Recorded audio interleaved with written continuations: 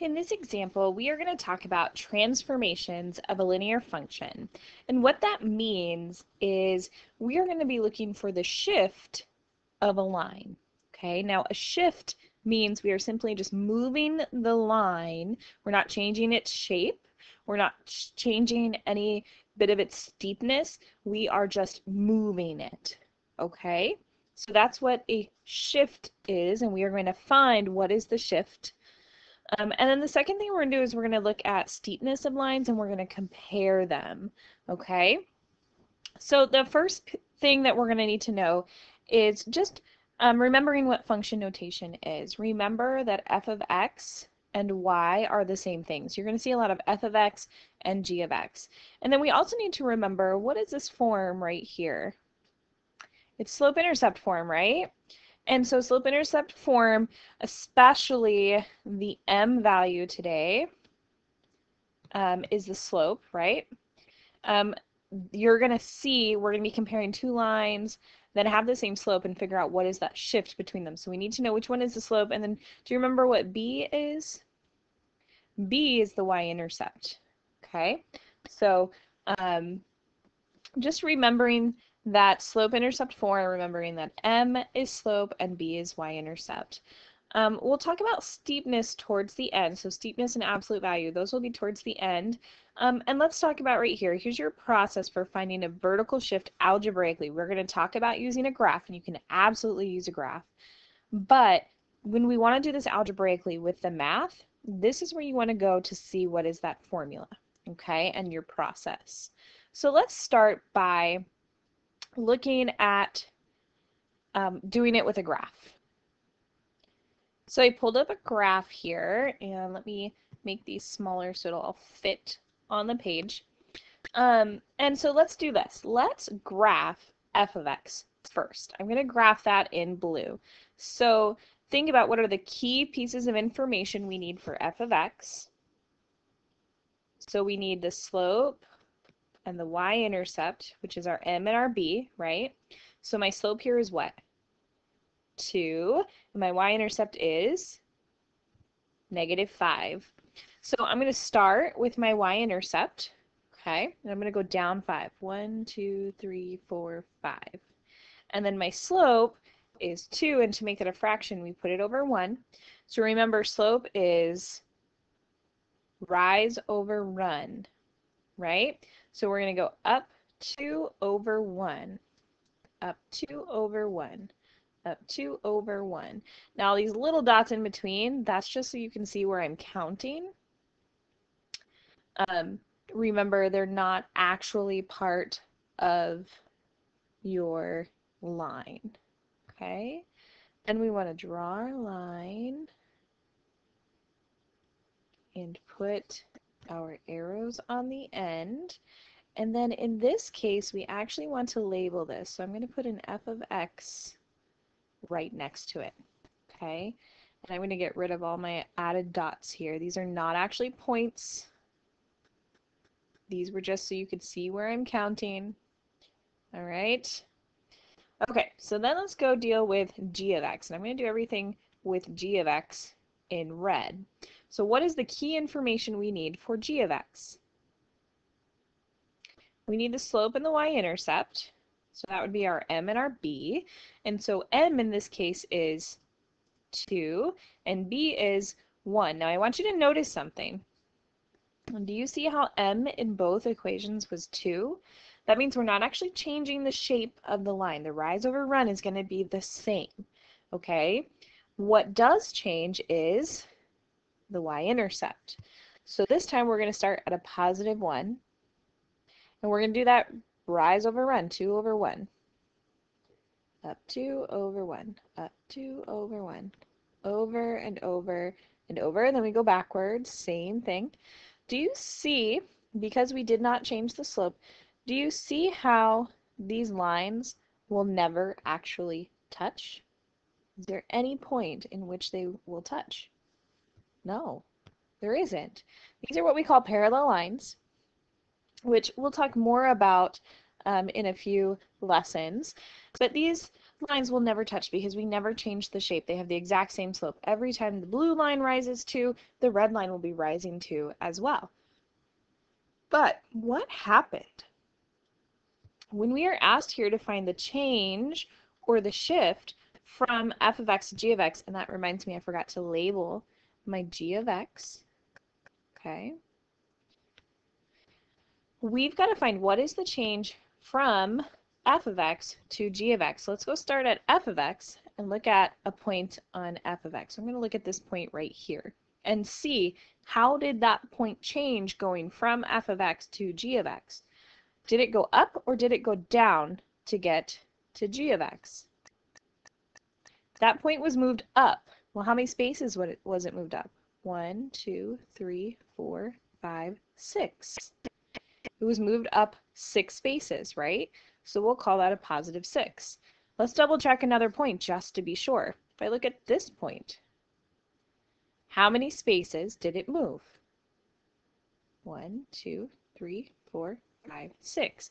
In fact, if you were to check every single point, you would see that each point on f of x was moved up 6 spaces, right? So if we're going up 6 means that our shift would equal a positive 6. Okay, our shift equals a positive 6. Now what we say actually is that k equals a positive 6. Okay, k stands for our transformation. You're going to see that a lot this year.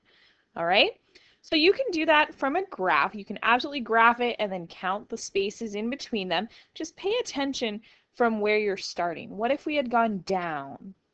If we had gone down 6 spaces, it would be a negative 6, just like with slope. Slope you count down if it's negative, up if it's positive. Same thing with your transformations. Let's look at it algebraically. So I'm going to take these same 2 equations and show you how this works algebraically. So look at this formula.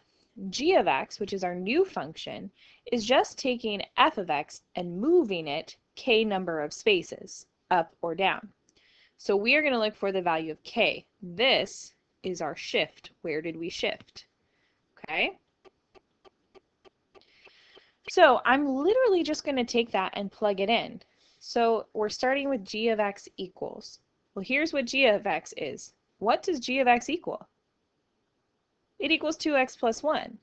So instead of g of x equals f of x plus k, for this g of x, I'm going to plug in 2x plus 1 because that's what g of x equals, right?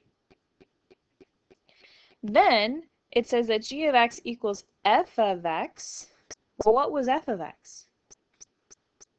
F of x equals 2x minus 5. So I'm going to plug in 2x minus 5, and then we can't forget that there's still this plus k. Do we know what k is? Not yet.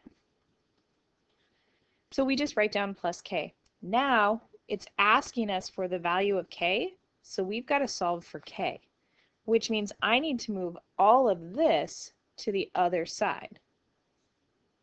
So let's start with the 2x. How do I inverse 2x to the other side? I'm going to subtract it. What about the minus 5? How do I inverse a minus 5? We would add 5. Let's look at what happens. Over here, 2x and negative 2x, what happens? They cancel. They're gone. How about the negative 5 and positive 5? They also cancel. It's gone. What do I have left on that side?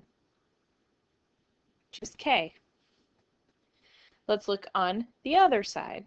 What about the 2x and the negative 2x? You could say it makes 0, but really, it cancels. How about the 1 plus 5? So what does k equal? What does that mean? How did we shift f of x to get g of x? Remember, this is a positive 6, so that means it was shifted up because it was positive, 6. So k equals 6 was actually your answer to the question, but it means that it was shifted up 6 spaces. Let's look at another one algebraically.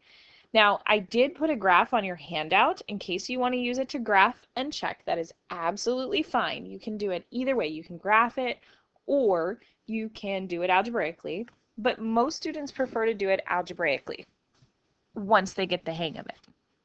So let's try it. We're going to start, remember, with that formula, g of x equals f of x plus k. And we are looking for the value of k, right? So let's go substitute. What does g of x equal?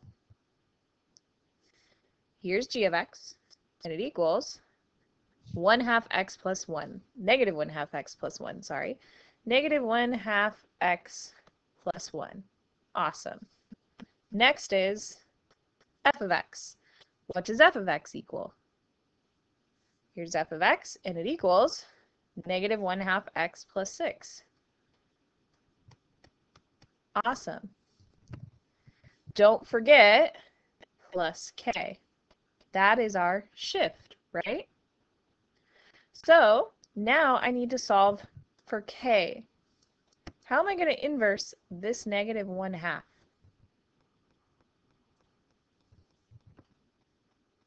We're going to add 1/2 x to both sides. Now don't be afraid about this fraction, okay? Because remember, why are we adding 1/2 x? So that this will cancel, right? Well, where else does it cancel? Look at that, a negative 1/2 x and a positive 1/2 x. It's the exact same thing. It's canceling. And if you're just doing a vertical shift, if we're just looking for k, they should cancel. Okay, what's the last thing we need to do here? We're going to subtract 6 from both sides. Now, those also cancel, right? So what does k equal? It equals a negative 5. Now, can you tell me what that means? It's a negative, right? And when we're thinking about negative, we're thinking down. So this line has been shifted. F of x was shifted down 5 spaces, right? F of x shifted down 5 spaces in order to make g of x. That's what all this means. That's why we're doing this. Cool. Let's look at another one. Try this one and find the value of k for me.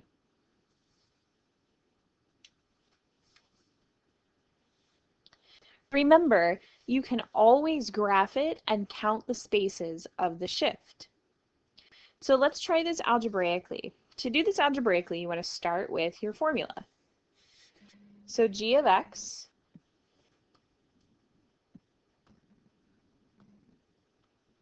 equals f of x plus k. Then what is g of x? Well, g of x equals x plus 2. So we substitute x plus 2, and it equals, what is f of x? F of x is x plus 9. So that goes in for all of f of x. And then don't forget we have the plus k. Then we need to solve for k, so everything needs to move away from it. So we're going to subtract x. And what else do we subtract? 9. So this cancels and this cancels, so k is by itself. And what is k going to equal? It equals negative 7. So what does that mean?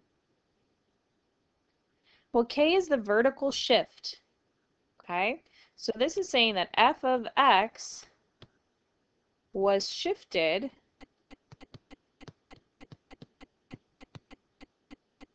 up or down? Down, because it's negative, right? 7 spaces. Cool. So that's transformations. Now let's talk about steepness, okay? Steepness is the absolute value of m. What did m stand for? Slope, right? So we're going to take a look at the absolute value of the slope. So if I have, let's talk about what absolute value means. We've talked about this before a little bit, but we're really going to talk about it now. Remember, absolute value is the distance of a number from 0. So what would the absolute value of negative 5 be? Well, negative 5 is how many spaces away from 0? It's 5. So the absolute value of positive 5, or of negative 5, is positive 5. Well, how many spaces from 0 is positive 5? Still 5 spaces. Okay? So it's always a positive number. Distance is always positive. So you're going to take whatever the slope is, and we are going to make it positive. And then we just compare the numbers. Okay? The bigger the number, the steeper the slope. So let's look at these. Compare each of the lines and tell which line is steeper, f of x or g of x. So the first thing we have to do is compare their slopes. And remember, we're taking the absolute value of the slope. So if we take the absolute value of 2, how many spaces away from 0 is 2? 2 spaces. If we take a look at g of x, what's our slope for g of x? It's negative 5. So what is the absolute value of negative 5? It's positive 5. Which of those is larger, 2 or 5?